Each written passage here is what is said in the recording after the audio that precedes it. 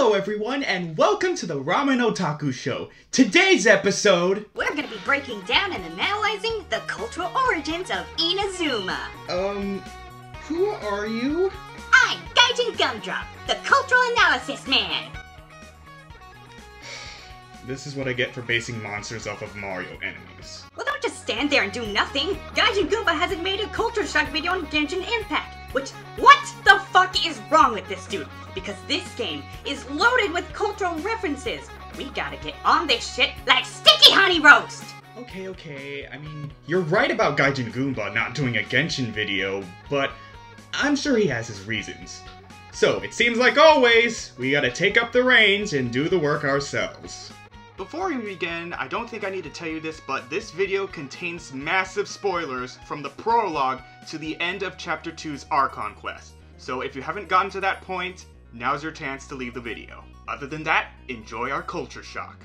Let's start off with the name. So Inazuma literally means lightning in Japanese. But what does lightning symbolize in Japanese culture? Well, we'll get to that later, but right now I want to focus on the third Archon quest's main plot point. The Sukoku Decree. This policy ran from 1603 to 1853. This limited foreign relations and trading between Japan and other countries, as well as preventing the Japanese from leaving the country. Now that's not to say that Japan had to rely solely on its own resources. Japan did at least do some extensive trade with China. Oh, so that explains how Beidou was able to take the Traveler to Inazuma. Exactly. And just like in Genshin Impact, there were severe consequences to anyone who opposed this edict. Many attempts to end Japan's seclusion were made by expanding Western powers during the 17th to 19th century, which includes American, Russian, and French ships trying to engage in a relation with Japan, but all of them ended up being rejected. It wasn't until July 8th,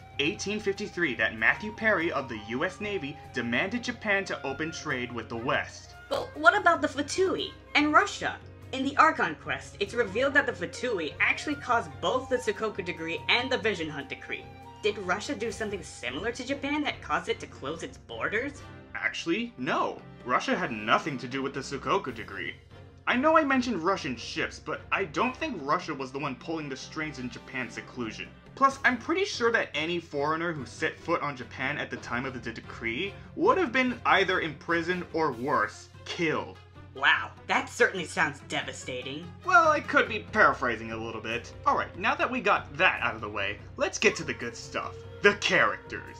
And we'll start off with my absolute favorite, Kazuha. What's so special about him? He just looks like your typical wandering samurai to me. Well, let me start from the beginning. So his name Kazuha means a myriad of leaves, while his last name, Kaidahara, means maple groove. And of course, his constellation is the scientific name for the Japanese maple leaf. But what's so special about maple leaves? Well, from what I found, Japanese maple symbolizes elegance, beauty, and grace. It is said that the turning of the colors on the tree is a highly anticipated yearly event that brings many tourists out to Japan's national parks and temples to admire. And since Kazuha is a wandering samurai, along with the fact that he likes his food to be well prepared, it seems to make all the sense that the Japanese maple would symbolize him best. Next on the list of my favorites is Ayaka Kamisato. So for her name, Ayaka means silk flower, while her last name, Kamisato, means God Village, or God's origin. Now this might seem far-fetched, but I feel like Mihoyo may have given her that surname in reference to being one of the first characters available in the closed beta test. She could possibly be one of the earliest characters that Mihoyo worked on before the concept of Ether and Lumine. But I'm just speculating here. Okay, but what about her constellation and her title, Shirasagi Himegimi? Well, both her constellation and title seems to be related to one thing. The Japanese folk character, Sagi Musume. She is a heron, or crane in some cases, that turns into a maid. It's also the name of a traditional kabuki dance. Oh, I get it. So that's why she was dancing in the river. Yes, aside from the fact that she got her socks wet, but it's fine. But that's not all I wanted to talk about for Ayaka. She does remind me of a particular yokai. Oh, I know what you're talking about. The Yuki-onna! That's correct. Yuki-onna are beautiful women with bodies that are as cold as ice. They spend their undead lives hunting humans in the snow, cloaking themselves in ice, and freezing them to death. Ayaka's alternate sprint certainly does fit the description of cloaking themselves in ice, though the hostile part is probably more similar to the Fatui Cryo Sinsen mages. However, not every Yuki-onna is cold-blooded per se. Some legends say that they can fall in love, let their intended prey go free, or even marry them and live happily ever after. Now, even though this game doesn't have any romance, it is shown that while Ayaka is the embodiment of perfection, she is shown to be quite lonely and longs for some friends, as seen in her story quest. And it's so wholesome, you guys. Alright, let's move on to the next character, shall we? Next on the list is Yoimiya. Her name means Last Evening Shrine, referring to the evening of the main festival event, which of course is when they display the fireworks. Now, even though this is pretty obvious, I should point out that using fire arrows and dangerous fireworks isn't that uncommon in Japan. It's actually a ninja thing. But we're getting a bit ahead of ourselves, so let's focus on the one thing she loves the most, which is Japanese festivals, or Matsudes. So jumping back to Ayaka's story quests, we're first greeted with a mask vendor. Now, mask vendors are pretty common, most particularly with summer festivals. The masks can range from either kitsune, oni, tengu, etc. You'll also notice those strange looking ghost dolls hanging next to the stall. Those are Teru Teru Bozu, which means Shine Shine Monk. These handmade dolls were made to bring good weather and prevent rainy days. Next is the fortune slips, or as they're called, omikuji, and they're mostly common within Shinto shrines and Buddhist temples. Even the way and how you draw fortune slips from the cylinder is very identical to the real one. Next is the food stalls, and boy, they are everywhere in Matsudes. And they sell a ton of snacks, which of course includes dango, egg rolls, and sakura mochis. And finally, the prayer racks. Now, it is true that you can either write or draw out your wish on these wooden racks, but this is more of a New Year's tradition. Nevertheless, a tradition is a tradition. Okay, wait, can we go back to Yoimiya and find out what does goldfish have to do with her and festivals? Well, that would be the Japanese goldfish catching game, of course. You essentially have to scoop the goldfish into your bowl with a paper scoop called a poi. What? But isn't that difficult? Yes. Yes, it is difficult. Alright, now let's get a little witch ninja and move on to Sayu. Some of the I see are really quite good. Then there are some I never understood. Which ones are good? Which ones are bad? Hey, everybody, witch ninja! Let's start off with her appearance. So as you should know, real ninja wear dark blue. In Sayu's case, she isn't wearing blue. However, she's dressed like a mujina, which is an old Japanese term that refers to Japanese badgers, not tanukis. Though they do bear traits similar to them in folklore. So I'll give Sayu some credit in disguising herself as an animal yokai. Next, ninjas usually wear masks. Now in her character design, she does wear a hood, which I guess is close enough. However, one of the Inazuma artifacts called Capricious Visage, which is basically just a kitsune mask, is something you could equip on her. Ninjas sometimes wear kitsune or oni masks, not only to hide their face, but also to jump scare their victims. Next, ninjas are usually small and lightweight, as it makes it easier for them to traverse without making any noise. This is one of the few things that Sayu gets right in terms of being a ninja. It's just a shame that she wants to be taller. Oh, and one thing I should point out before I get any dumbass comments is about her age. But you know what? It would be pointless of me trying to explain this, because you'll just think I'm bullshitting you. So instead, I'm just gonna let Gaijin Goomba explain this. Again. Okay, let me start off by saying that according to Japan's laws, under Article 177 of its constitution, the age of consent for sexual activity is 13 years old. 13 years old. There are, of course, exceptions of this age from prefecture to prefecture, with many of Tokyo's wards actually having an age of consent as high as 17, but I've not seen higher. So, in accordance to their own laws and regulations, high school age isn't so far-fetched. Also in China, the legal age for sexual consent is 14 years old, so not really that far off in my opinion. Now granted, we don't exactly know Sayu's age, well, I mean we don't know a majority of the character's age, but we could assume that she's at least 13 to 14 years old. And lastly, ninjas carry lightweight weapons, like kodachis, yumis, etc. Now in her trailer, she's shown wielding the debate club. Now even though the debate club is a weapon from Liwa, clubs are actually a Japanese weapon wielded by Oni. But ninjas normally don't wield such heavy weaponry. Now even though her animo vision does help her lift it with ease, still, realistically, this is not something a ninja should be wielding. Say, don't ninjas have a specific way of sleeping? Actually, they do! Ninjas typically sleep on their left side to protect their heart from enemy attacks. Now, we haven't really seen Sayu sleeping on her left side, but if she wants to be a wise ninja, it would be best of her to sleep on her left side, unless she wants to get stabbed by a treasure hoarder, a Fatui agent, or worse, a Karage.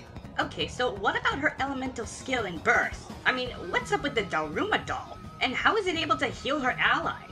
Well, I guess I should explain the Daruma doll first. When you purchase a Daruma doll, their eyes start off blank. The user will then select a goal or wish and paint in the left eye. Once their desired goal is achieved, the right eye is then filled in. Since both eyes are painted in, it seems to imply that her goal has been fulfilled. But what goal is that exactly? It's certainly not to be taller, maybe to be the best ninja? It could possibly be just an aesthetic choice. Now, as for the healing ability, ninjas are capable of producing medicine. Hunger and thirst control, painkillers, and even wake-up aids. They sure made a ton of medicine to help them in their mission. So it does make sense that Sayu would have this ability to heal her allies. And who knows, maybe the Daruma doll has all the medicine packed inside of it. And as for her elemental skill, it could be a very loose reference to how ninjas utilize the 5 elements to escape. Though in Sayu's case, it's only 4 elements, and mostly used for either combat or traversal. Finally, I want to end this section off with what the Yuhu arts is. Now, Yuhu is a word that is an interjection to express sorrow, regret, compassion, or grief, similar to alas. Maybe the Shumatsubatsu clan isn't actually the best ninja clan, but who knows?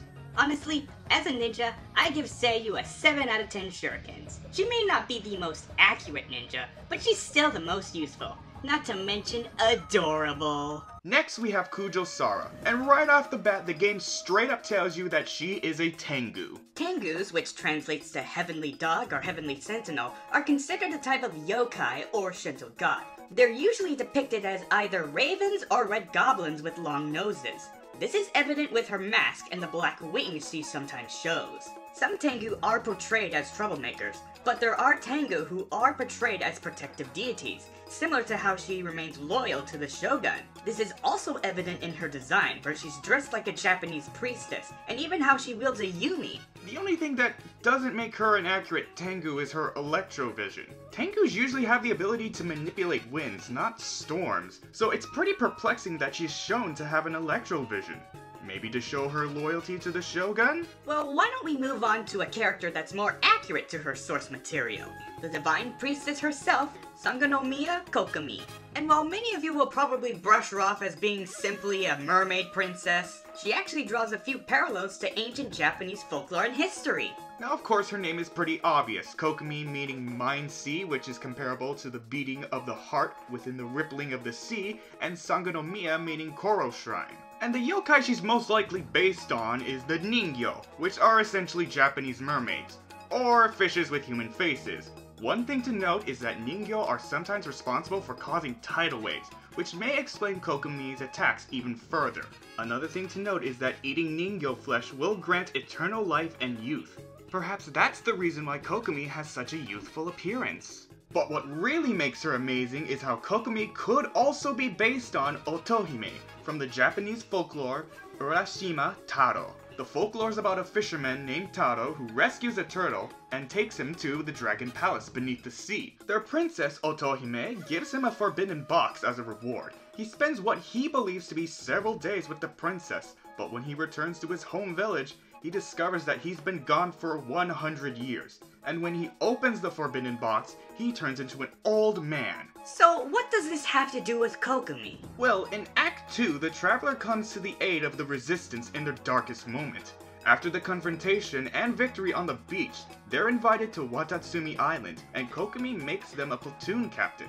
And when you consider that Kokomi is also the ruler of Watatsumi Island, which has an ocean theme similar to the Dragon Palace, it makes all the sense in the world that she would draw parallels to Otohime. But that's not all, folks. It gets even better. Her resistance clan mirrors that of the Tsuchigamori clan. In this ancient civil war, there were 2 groups.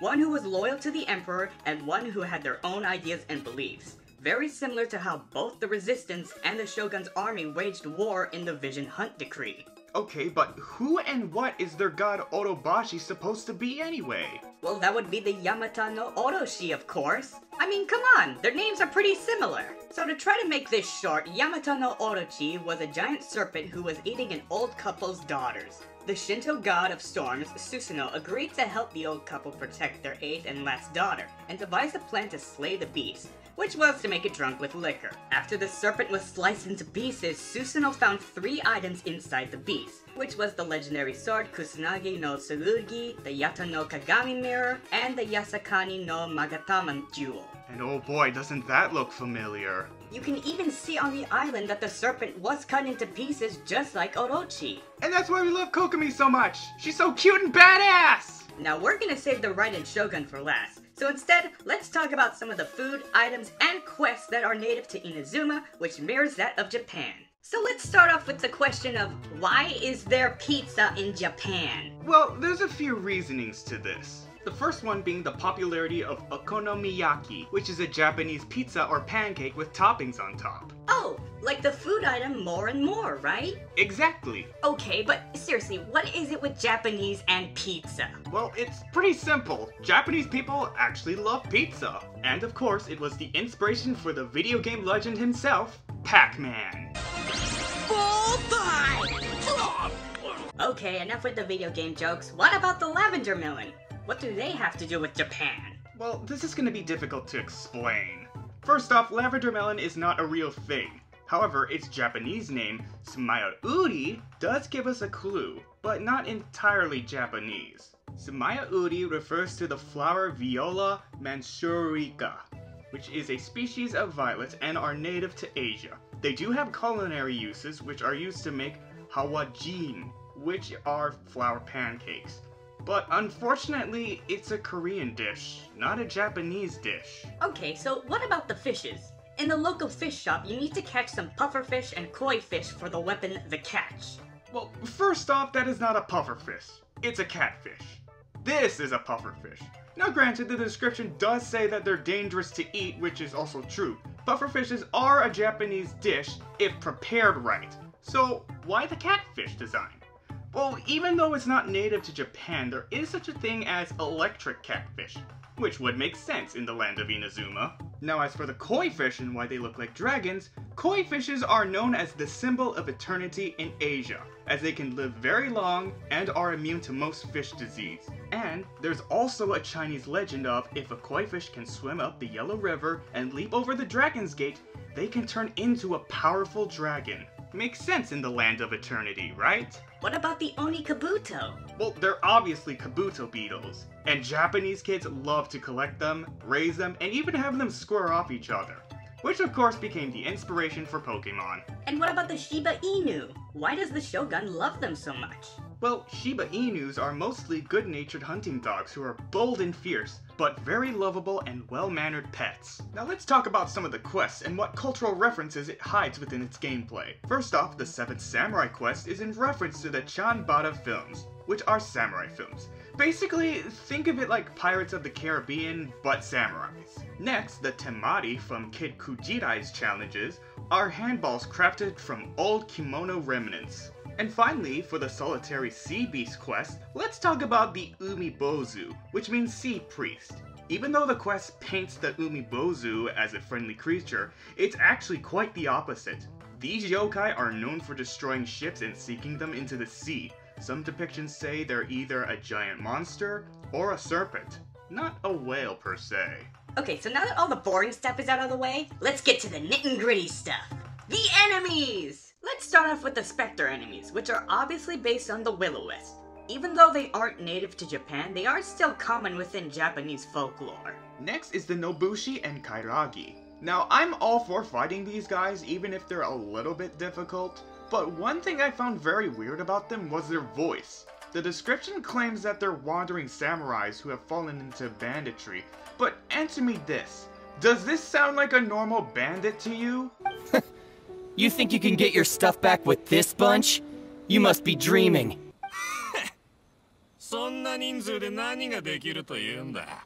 寝言は寝てから言え。No, No, it doesn't. It sounds like they're being possessed by a demon. You know, it reminds me of a particular yokai called the Imori.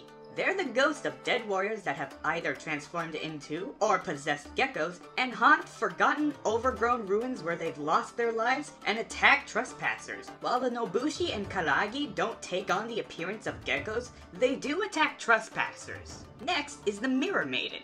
At first, it looked like Mihoyo took inspiration from my character Barrage Maiden, which may be true in some form. There are two yokai that may have served as the inspiration for the Mirror Maidens, one of which Mirage Maiden does share. The first yokai being the Ame-ona, which translates to Rain Woman. Ame-ona are known for summoning rain wherever they go and kidnapping children. Mothers who have had their babies snatched away from them sometimes also transform into Ame-ona out of grief and despair, roaming the streets at night, kidnapping crying children to replace what was once stolen to them. While the Mirror Maidens don't look as depressed as the yokai, they do summon water as their attacks. And the second yokai being the Ungai Kyo, which is what Mirage Maiden is based on. These magic mirrors have various uses, which range from trapping spirits to fortune telling. Now you're probably wondering, what does this magic mirror have to do with water? Well, in order to make your very own Ungai Kyo, on the 15th day of August on the lunar calendar, you put a mirror into a bucket of water and then draw a face of a yokai, which it will then awaken. Finally, we come to the Magu Kinki, and oh boy, this guy is filled with cultural references. You people should know that Japan is a very technologically advanced country, dating all the way back to the 17th century with its karakuri puppets. These clockwork puppets can do basic tasks, from serving tea to firing an arrow with cunning accuracy. Nowadays, you see Japanese scientists working on creating advanced AI, which would eventually lead to advanced androids. Another possible source could be the bunraku, which is a form of traditional Japanese puppet theater. Though it's not exactly like your typical string puppets, but more like hand puppets. Alright, now that we're done with robotics, let's finally move on to the Raiden Shogun. Just to warn you guys, this is a very bizarre and confusing character, so try to stay with me because even I still can't understand what Mihoyo was even thinking when creating her. But let's start simple. Shoguns actually have the most amount of power than the Emperor, which means Ai is actually more of an Emperor, while her puppet is more of the Shogun. So in the story, we learn that there are two twin gods named Ai and Makoto. Ai means flourish and prosperous, while Makoto means sincerity and truth. These twin gods are a direct reference to Raijin and Fujin, the Shinto gods of Japan. Raijin uses his drums to create thunder, while Fujin uses his bags to create wind. The two brothers would compete against each other to see who can outperform who, causing storms throughout Japan. In fact, the drums that appear behind Ai, as well as the drums in the castle and in the military grounds, are very similar to what Raijin has. But wait, Raijin is colored red, where Ai wears a purple attire. What's up with that? Actually, purple is considered to be the color for royalty in Japanese culture, so it would make all the sense in the world that the Raiden Shogun would be wearing purple. Now here's where things get confusing. First thing I need to point out is that Buzzleby and Baal are not Japanese names, but in fact the names of demon lords. Buzzable is another name for Satan and is capable of flying, in which he sometimes is known as the Lord of the Flies, while Baal is the god of storms and the first king of hell. Both of these names are closely associated together. Now what makes this very confusing is how the characters' roles have been swapped, with Makoto the Thunder God being deceased, and Ai the Wind God taking the place of the Thunder God. I understand that Ai took on the name Baal to honor her sister, but at the same time it's still confusing. And no, Raijin and Fujin didn't even have anything close to what the Raidens had in the game. So in reality, Ai should technically be an Animal Archon. Otherwise, Makoto should not have been the one to die. Okay, before we go any further, I want to know about Scaramouche. You know, the Balladeer, number 6 of the Fatui Harbinger. Oh yeah, I completely forgot about him. I guess I should cover that as well, even if he's just as bizarre and confusing as the Shogun. So just like the Shoguns, Scaramouche, which means Little Skirmisher, is actually not a Japanese name. It's not even a Russian name at all. It's actually a term derived from a stock character from Italian theater. These villainous character types are primarily known for being unprincipled and unreliable, but also having a curious mind. Well, what about his real name? Kunizuzushi. What does that mean? Oh boy, I don't think you're gonna like it. His real name, Kunizuzushi, literally means country destroyer. Whoa. Luckily though, he didn't destroy Inazuma, just attempted to. even though he was able to complete a part of the Saritsa's plan for world domination. So what about the hat he's wearing? Well, even though he doesn't wear a mask like the other Harbingers, the hat he's wearing could likely be an Ichimegasa. These hats not only protect him from the harsh weather, but even conceal one's identity. I mean, it could be a modified Casa hat, but still... And his origin story? What about that? Well, it's a bit similar to what I said about Japanese robotics. But to make this short, it seems to be a reference to the series Ghost in the Shell, which even that has Jewish origins.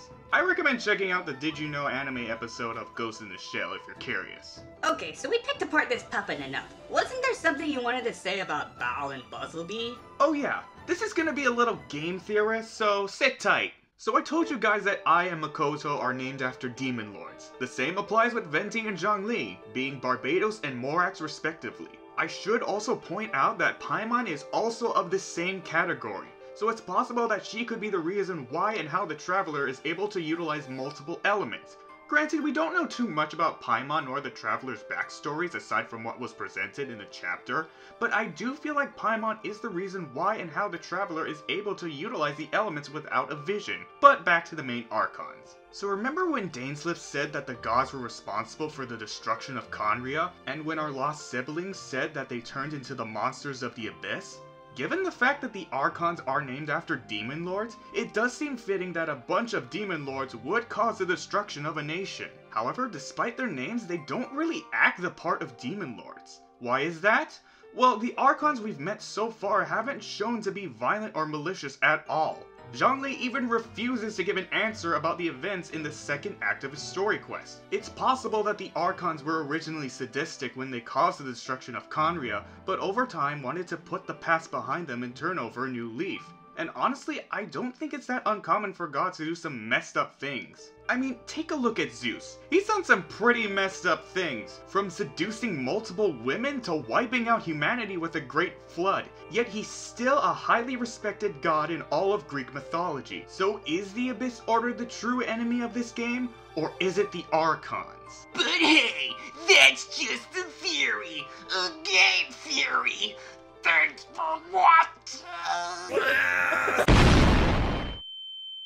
I don't know, guys. I thought the Fatui was the most morally great part of the story, but after this, it blew my mind how this game could have an even bigger morally great story than I could have ever imagined. Even if the people of Conria are possibly barbaric scientists who love nothing more than fighting and killing like Almyra, but more heartless. Well, that wraps up this Culture Shock episode. Be sure to like, comment, and subscribe for more Genshin Culture Shock videos, as I plan to make a part 2 of Inazuma, Fontaine, and possibly Sneznaya. But until next time everyone, this is Marcus Yamamoto, signing out.